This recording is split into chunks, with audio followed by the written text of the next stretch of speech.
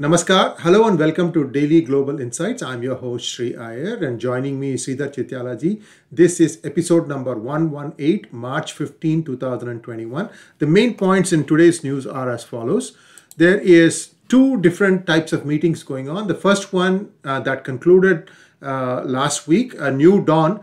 Quad leaders vow to define the Indo-Pacific century, new group of nations. Second one that is coming up this weekend is Anthony Blinken and Jake Sullivan will be meeting Wang Yi and security officials of PRC, People's Republic of China. China's new dam on Brahmaputra on the lower reaches of Yarlung-Zangbo River is not a concern, but it is an eco-disaster. Blinken and Austin will have 2+2 meetings with Japanese counterparts Toshimitsu Motegi and Nobuo Kishi. And now on the Quad update. A new dawn. Quad leaders vow to define the Indo-Pacific century, a new group of nations. Sir, what is really interesting here is they have come up with 3 different commitments. Plus, there was an article that appeared in, I think, Washington Post that had 4 different global leaders penning that thing. It was a combined article by Joe Biden, Narendra Modi, and the Japanese Prime Minister and the Australian Prime Minister. Well, I think whenever Washington Post or New York Times gets involved in publishing any of these articles, you have to really take it with a pinch of salt. I'm calling the spade a spade. A Quad is established as a strategic deterrence, and it was started by none other than Shinzo Abe going back 2007. To say that a new dawn of the century, our first priority is COVID, second priority is Green Accord, and third priority is around open and free Indo-Pacific pathways or Indo-Pacific, what you call maritime boundaries. To some extent, it's almost like, a tail leading the dog, which is effectively to say you needed to come to your resolution, you have come to your resolution, and which is around the whole kind of COVID. Remember, again, they are using COVID as a mechanism whereby India is the producer, Australia is the distributor, and Japan and United States will fund these 1 billion vaccines to be manufactured. I've just taken one item out within a kind of a context and stating the kind of the narrative around what you are saying around the Washington Post. To me, it is a ceremonial, figurative kind of a statement. Often it does not achieve the strategic objectives. So therefore, however you want to take the Washington Post, you can take it. Now, COVID-19 vaccine diplomacy tops the agenda. India is going to manufacture, Australia to distribute, and US and Japan will be funding 1 billion vaccines for global needs. This is one of the good agreements that came out of the Quad, isn't it? It's a great agreement, but does it need to be part of Quad is my question. Quadrilateral is around trade, is around commerce, and it's around security. So to me, I think it is a byproduct. An agreement that was reached prior, which is around the rare earths, to me is a good agreement. Whereas here, it's great. They are trying to address a human disaster which has engulfed. Naturally, it is at least there is a theory that it is started from China. So therefore, it is very appropriate that forum is the forum that is more appropriate within the kind of context of the first the global leaders kind of statement coming out of that thing. To that extent, I agree. But to me, it doesn't kind of really align with the strategic agenda with which Quad was established. Again, we're going to have a separate discussion. We didn't have it because if you recall, we talked about it. We'll have a separate discussion around this topic. We're waiting for some developing events. And once that happens, then we would have a more strategic, important framework. Quad is established with 3 principal objectives. 1, preserving the sovereignty of the islands and nations around the South China, East China area stretching up to Indian Ocean. Second, it is to preserve a significant amount of natural resources as well as the maritime passages, free and open passages on the maritime. And the third is the whole kind of ecosystem around fisheries and so on and so forth. This is the purpose with which Quad was established, but we seems to have slightly deviated in that strategic agenda. So that's fine because of the relevancy. But I really would like to always go back to what's the framework under which Quad was established. And Defense Minister Lloyd Austin, or we should say Secretary of Defense Lloyd Austin, will be visiting India to provide further clarity. I think he's going this week, right? Is reaching there on Wednesday. Monday and Tuesday they have meetings, which is today. They would have completed the meetings in Japan. There's a 2+2 dialogue going on between. Obviously, that's why you have Antony Blinken and you also have Lloyd Austin meeting with the appropriate officials from the Japanese side. So, looking at the other side, Alaska. The United States and China are going to have a summit. On the US side, we are going to have Antony Blinken and Jake Sullivan, and they'll be meeting with Wang Yi, who's I think the foreign minister of PRC, and other security officials. Was this not supposed to be a Biden versus the Prime Minister Leahy King meeting, sir? What happened? Well, I think that it seems to have been, to some extent, watered down, if I have to use that principle.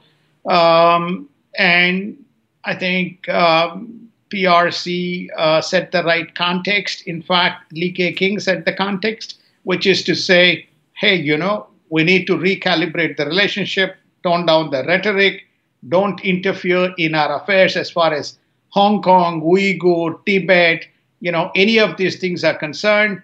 It is part of our sovereign rights. Let us look at restarting and resetting the trade relationship. He seems to have thrown the first coin. Jake Sullivan, in his briefing, mentioned to the press corps, which is to say that, look, the agenda is not about tariffs, but it is around what areas we can cooperate and what areas we agree that we have a conflict. And some of the bans on Chinese companies with closer proximity to the PLA will continue to remain, isn't it? Huawei stays.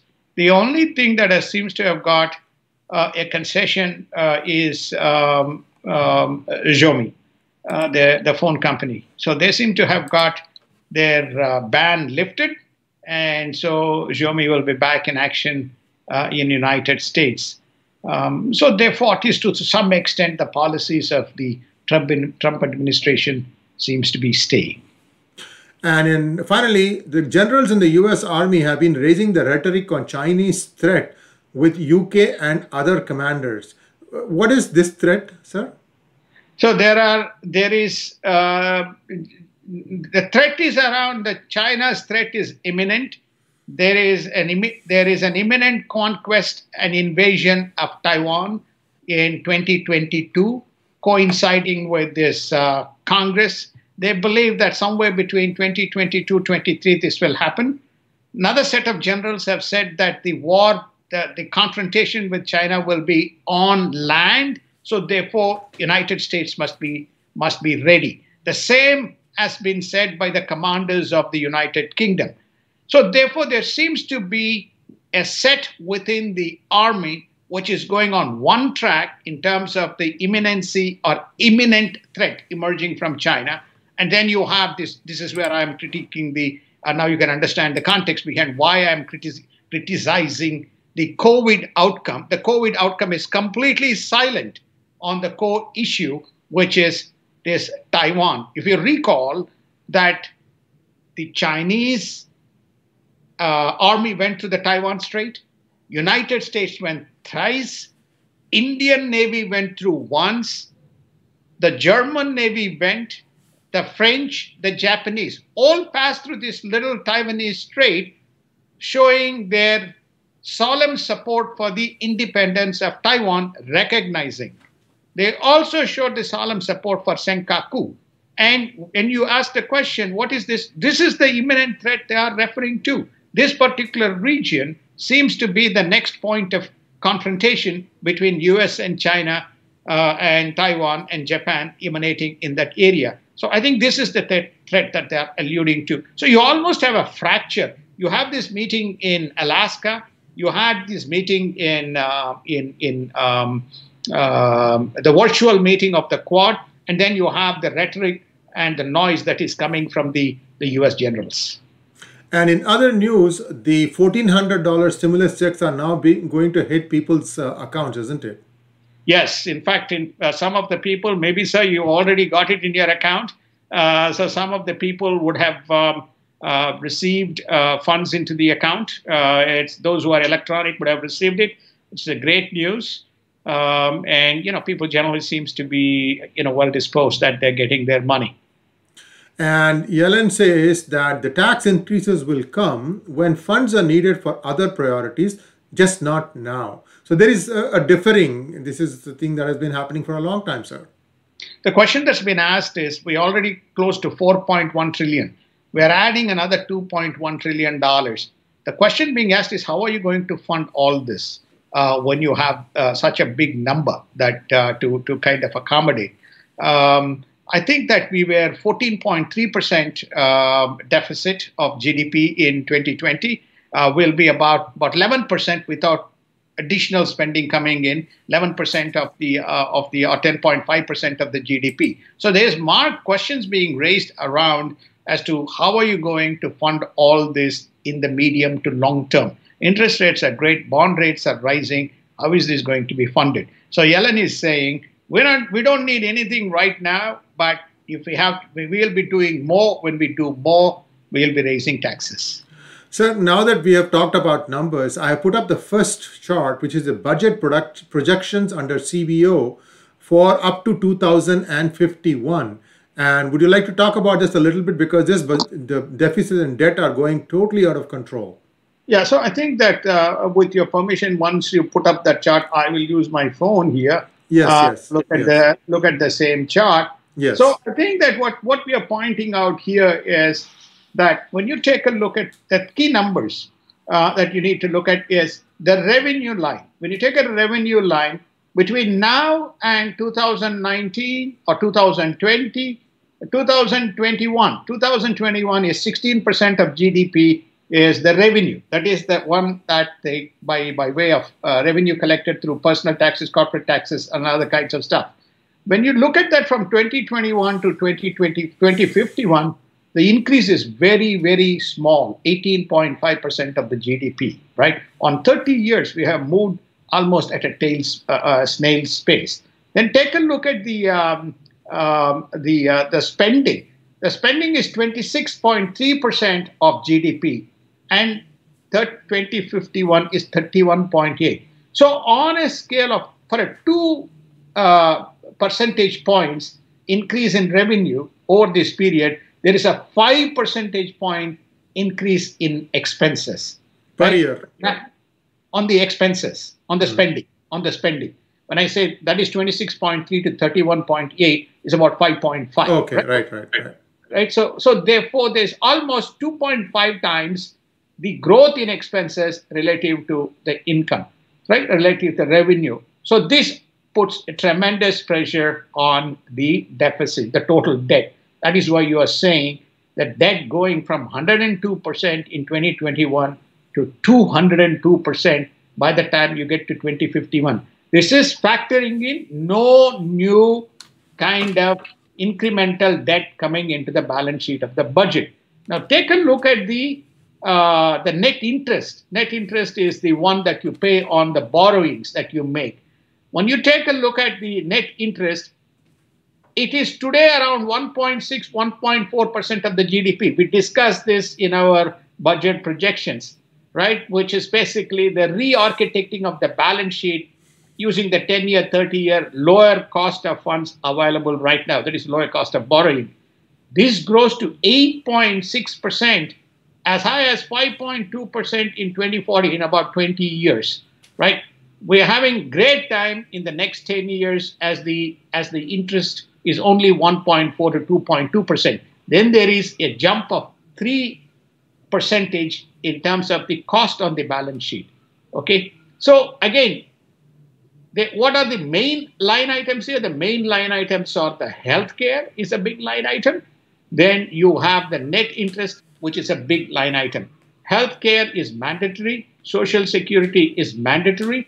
Then you see the discretionary spending, which is all the kind of stuff that you spend money on. But net interest is another big line item which is driving the expense or the spending, and which in turn is contributing towards this growing gap between revenue and expense, and hence the doubling of the debt of the US balance sheet. Effectively, we are sinking. Without any kind of programs, the more and more you borrow is basically going to put a non-manageable balance sheet in terms of having any flexibility in terms of how to address future disasters. And Nancy Pelosi is kicking off a big, bold, transformational infrastructure deal of about $2 trillion. Now, this is just a new one coming down the pipeline. So there is more expenses. So that is also going to put more stress on the debt, isn't it? It is. And that is where Yellen and this progressive group have come up with this concept, which we again touched on our prior shows, which is there is this those who are $500 million to $1 billion wealth, they will have a 1% wealth tax. Those who are above $1 billion, they will pay an extra 2% wealth tax, which is a no-no to the Republicans. There is also a tax that is being contemplated by Janet Yellen, which is 10% tax for those companies which are keeping X percentage of revenue and profits overseas, a 10% flat tax on the overseas revenue. This doesn't augur very well. This will also be a no-no as far as Republicans are concerned. So this is their funding mechanism as far as the future debt is concerned.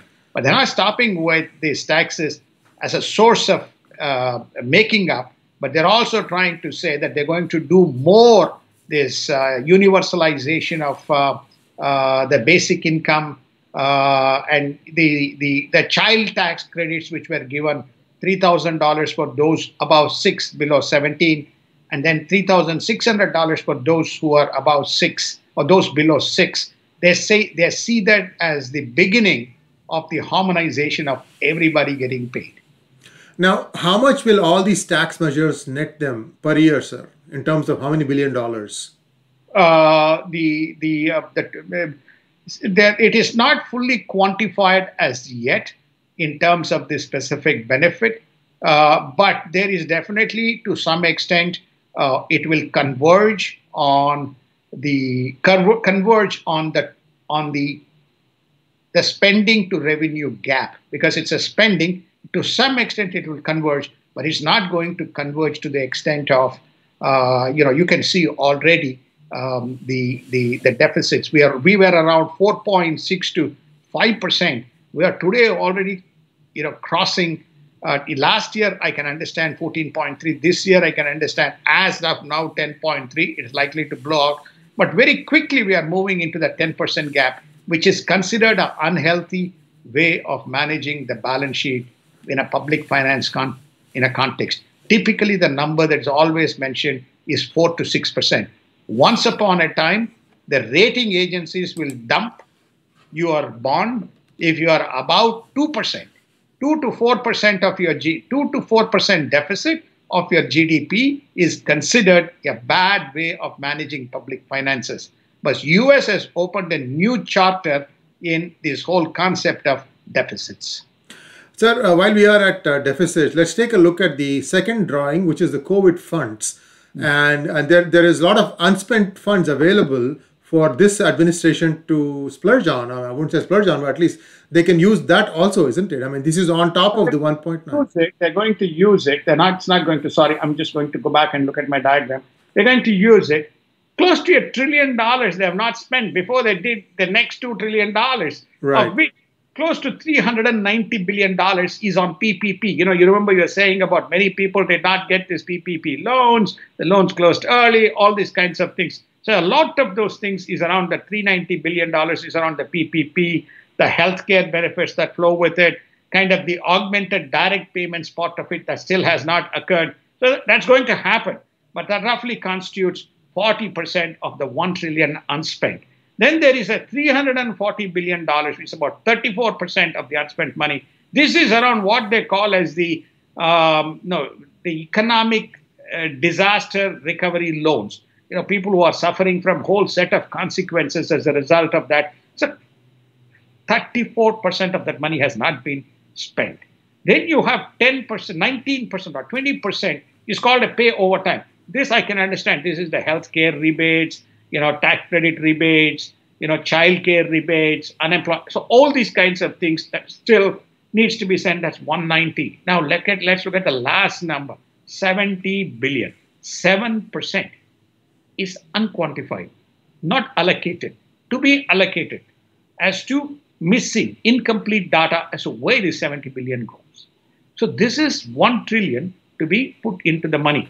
Now we actually can go in and dig and report back as we did last time. What the hell is this $70 billion that they have not yet unquantified? But just tells you how callous way the government works in United States. The only thing is it's sophisticated as the world's leading economy.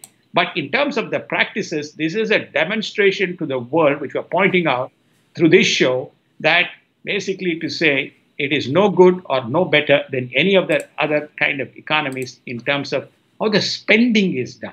Overall balance sheet management may be compliant with the best practices, but in terms of the spending, it is very frivolous.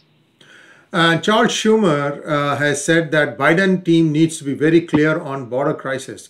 So you would not term him a progressive, sir? Charles Schumer? Chuck Schumer? Chuck Schumer sits between progressives and left. So therefore, he hasn't still fully advanced to the left of the leftmost, right? So, but he is still, very much supportive of the progressive agenda. So, but it's very clear. He's got two crises because we don't have enough time here. We have crisis in New York, which is all the saga around Andrew Cuomo. He is involved in part of that, asking Cuomo to get out. We have whole issues around the management of the healthcare stuff. We got, that's something that he's left. He's focused really on, he thinks that this could effectively bring the Democrats down to its knees because it is becoming a very big disaster. Now they've sent FEMA over the weekend because they're not able to tackle. Now I hear there's a lot of these kids with no parents are being left along the border with the hope that they will come to this side or that side, and along with all other kinds of things. The COVID, the number of people who are afflicted with COVID, they're what you call courtesy testing and being sent into the community.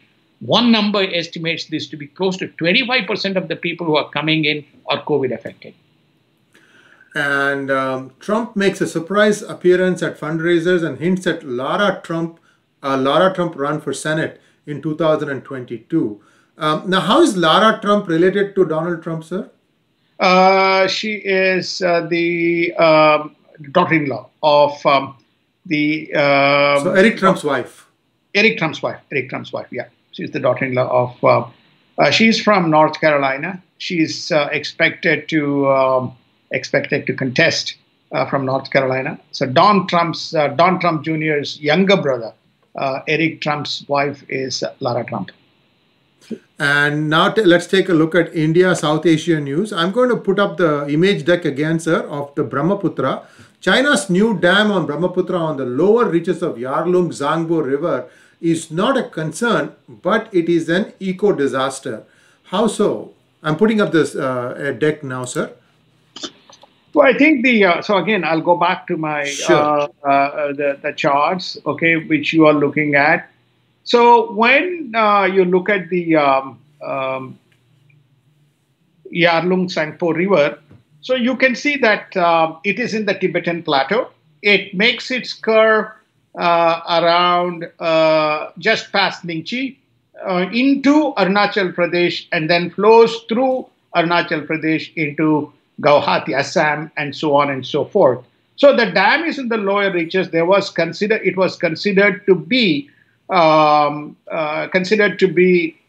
problematic in terms of water flooding and shortages, etc. So the story was that whether it really is going to be creating drought and water issues, the Indian, meteorological and eco-environmental people seems to have studied, and they've come to the conclusion when you actually look at Brahmaputra, which is actually the next kind of diagram, we won't go into it, or you can go into it, or we'll discuss it when we go into it. Brahmaputra is fed by a number of tributaries in India. So therefore, the Brahmaputra being, going dry and not enabling the farming and the ecosystem of India does not arise. But they have said that it is an eco. Why is it an eco disaster? It's an eco disaster because this is not the only dam. We have covered this extensively in a separate kind of a special program that we ran as to the number of dams that China is constructing. And basically what it does is it feeds off a number of what you call the ecosystems around the around the Tibetan and the Indian sub-region. They feel that by creating a more number of reservoirs and the dams, you can create opportunities for flash floods in the event of congregated flow within the specific domains. It's also, you saw that in, we had a disaster in Uttarakhand, if I'm correct, which is the breakage of the avalanche, and the whole thing, suddenly there was a huge flash floods because it's a very mountainous terrain. So it is in this context they're saying there's opportunities for flooding, abnormal kind of activities that can occur, also seismic, because the whole kind of the ecosystem is a very fine balance, and creating more and more dams along the waterways can potentially create a problem. These are not just mere dams; these are actually hydroelectric projects which are creating electrical kind of impulses and so on and so forth as a result of the activity that is taking place around that area. That's why they say, yes, it's an eco-disaster, potential eco-disaster, but it is not a water issue. A couple of things that come to my mind. This is all, rugged territory like Himalaya terrain. There are not many people living there. And even if they produce hydroelectric electricity, I mean, it's going to be a long haul for them to take it down to Chinese plains, isn't it? This is mostly to address the strategic defense deployments that is taking place in the Tibetan region. This is not going to be for, all these things are not for, taking it to mainland China. This is all around how you create a whole ecosystem as a strategic deterrence for any point of time, Tibet to be, made independent, autonomous, whatever you want to say. And I think if you take a look at the same chart, you will see Ningxi is not very far.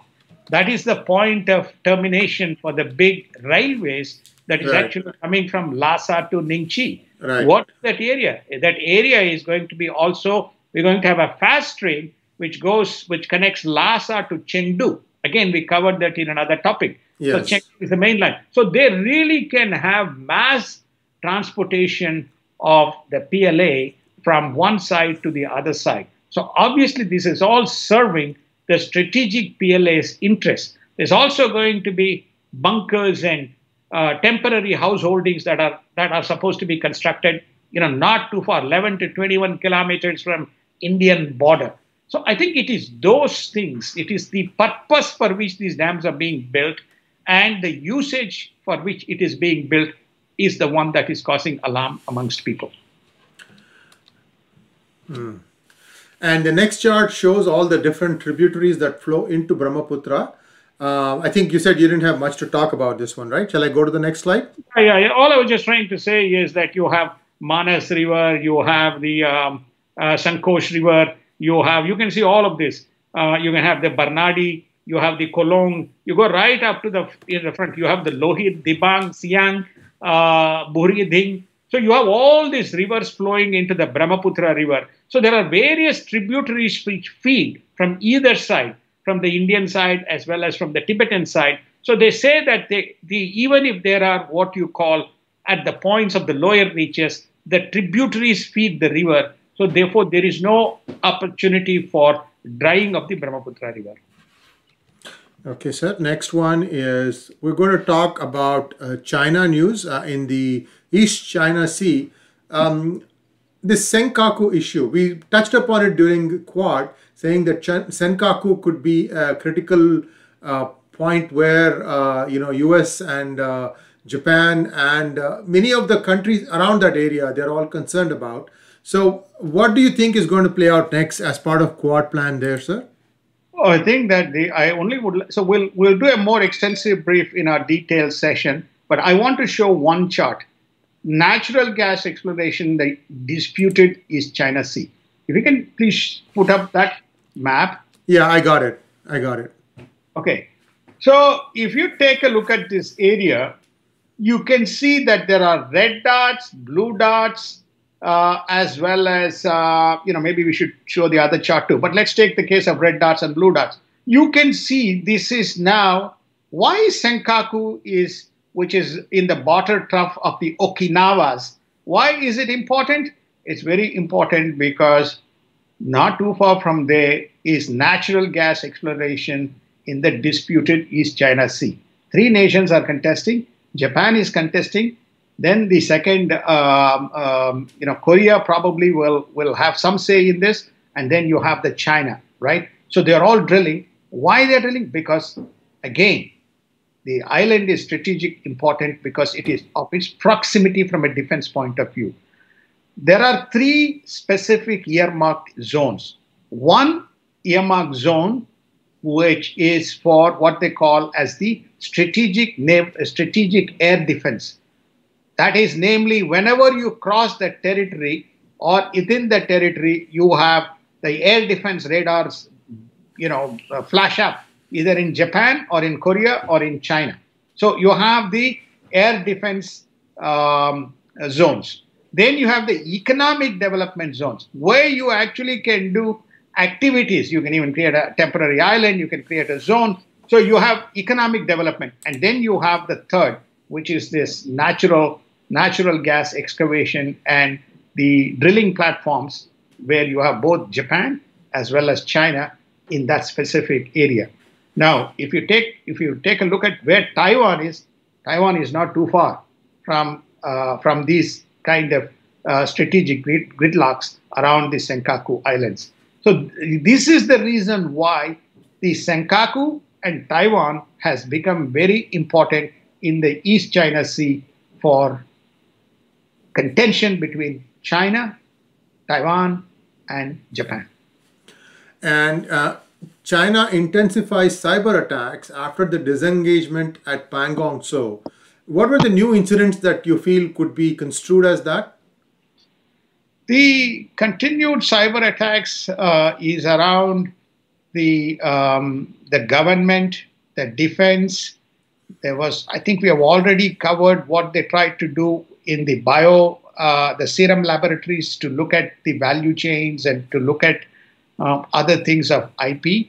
So both on the defense as well as on the governmental databases and so on, there seems to be persistent kind of attacks from the Chinese and also the defense servers and the whatever are the radars, the monitoring, and all those kinds of infrastructure, which is, by the way, India is still not upgraded. Plans to upgrade this whole mobile telecommunication infrastructure to the next generation. So it is fairly vulnerable, I would say. I'm sure that they would probably, Indian government would debate and argue to say that they have sufficient deterrent mechanisms in place, which is what they're probably using to mitigate. I think a lot of work has been done during the Trump period in terms of augmenting India's infrastructure around that. There's a new auction or new procurement is being undertaken, and India has made a decision not to import the next generation telecommunication infrastructure, especially for communication and its defense needs, and it will be using its own domestic capabilities. And farmer agitation and a UN body have confirmed that the Khalistanis had donated up to $10,000 for the agitation. So this is the hand of Khalistan in the farmer agitation is now very clear.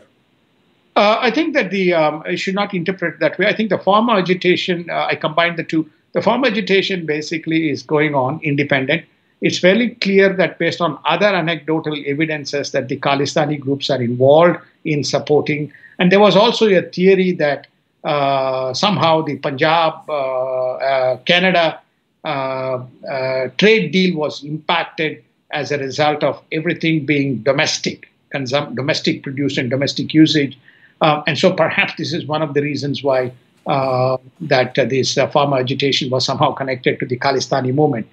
But Khalistani movement seems to have raised its hand and indicated, which we saw in at least in a couple of cities or a couple of places in the United States, in California. We also saw that in Nevada, boards coming up to say that, Khalistanis support the farm agitation in India. I am told that the farmers are now building permanent infrastructures around the border area, moving all the way up towards for a major kind of strike or a major agitation in India. That seems to be the case on the farmer side.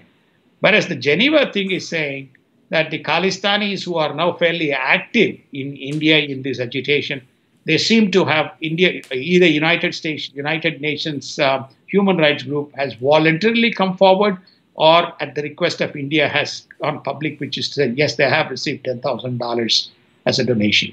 It's not good, not very good. Now, lastly, quick look at the markets next week, sir, before we wrap up. The markets are expected to be gyrating again as a result of the bond yields, the stocks will toggle between cyclical to the what you call as the economic recovery stocks, which is the traditional kind of stocks rather than the tech stocks. Fed Reserve meets on Tuesday and Wednesday. We may get some direction or we may get no direction on the trend of the bond markets. Investor bet is actually, to continue to be reliant on the stimulus and the progressive improvements in the economic conditions as a result of the COVID vaccines. We don't have the time to put up a chart which shows basically the rate movements of the 10-year bond. Again, it's a fascinating thing is you can see the V-shaped recovery of the yield curve is simply stating that when the pandemic, the interest rates dipped to 0.64, it's now around 1.6%. At its peak in 2019, interest rates had risen as high as 3%. The bond yields were as high as 3%, and we forced it to bring down. They went to 3% because of that 2.25%, which we discussed in one of the economic stimulus or the budget programs, and which President Trump was forcing it to be brought down, which is to say we are too early to raise the interest rate to 2.25%. Then we brought it back, progressively, and then came the pandemic. We brought it down to zero. So this is basically saying the gyration in the bond yields, because the bond vigilantes are not buying that the rates are not going to be rising, right? That is why they're forcing the yield to go up, which in turn is creating some gyrations in the stock market, and which is also creating problems in the mortgage market, because it's not the short-term rates of 1.6. The 30-year bonds is also around 2.5, 2.6%, which has grown from about 1.65% to where it is today. So it has implications in terms of how you price your mortgages. They do not want on the verge of a recovery, the mortgage market, which is a very important market for the United States in terms of its economic outcomes, to be going back into doldrums. And that's all for today, folks. We'll be back again tomorrow, bright and early, same time, same place. And a reminder to all our viewers from outside of the United States, we have jumped forward by 1 hour. In India, we used to go live at 6:30 p.m. Now we'll be going live at 5:30 p.m. We will put out tweets and Facebook messages to that effect. Thanks for watching. Please subscribe to our channel, and namaskar. Namaskar, and thank you so much. Have a wonderful day and a wonderful week.